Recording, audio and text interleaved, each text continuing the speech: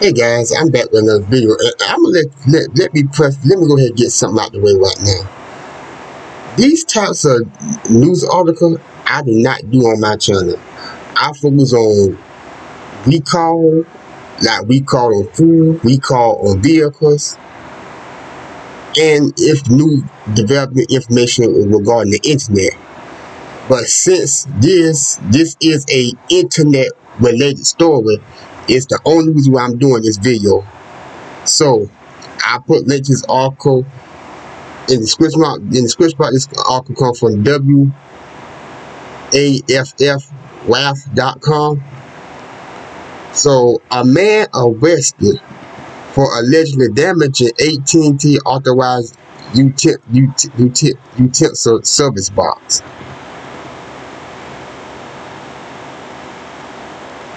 A Limestone County man is in the Limestone County jail after deputies found several AT&T and authorized utensil service box damage on Sunday. Ooh. AT&T must have pissed him off. that ain't funny. That ain't funny.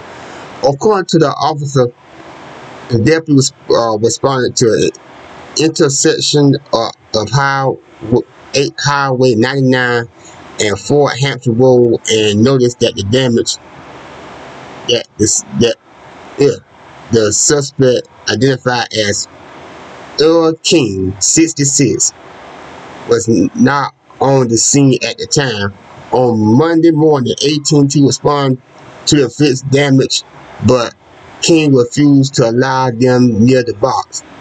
Limestone. Okay. Again, not funny. Limestone County dispute respond, and the team came without incident. King was arrested and charged with a crime, mischief, first degree, criminal tampering, first degree. He has a $5,000 bond, but it has been revoked due to the previous burglary, third degree charge. Oh, he taught the AT&T service by great day. Oh, AT&T, y'all really must have pissed that man off. Y'all really. Oh goodness.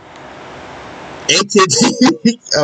Okay, AT&T is currently working to restore the service to customers affected in the Owens community.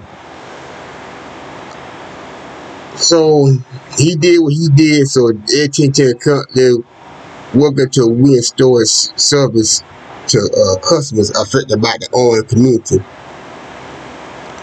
And I found interesting that this article of this event happened today, after it was just maybe a week or so ago, maybe a few weeks back, in another county. AT&T, people who have AT&T, they service was out because the fiber situation,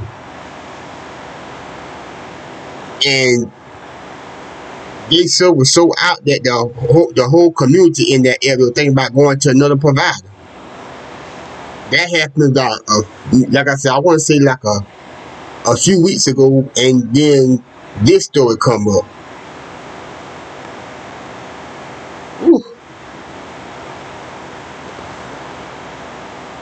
I don't agree with him. I don't agree with him messing up their box. But AT&T came with the if you a customer and be with AT&T for a long time, you do got some. I would say this: you do got some in that company that can make you mad.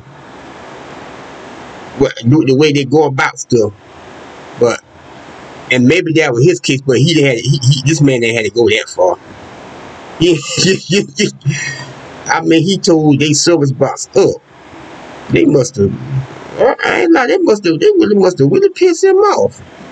But y'all let me know what y'all think about this in the comment section, and I'm out. And if they actually prove that he actually did do this, it's really gonna be a mess. Just saying.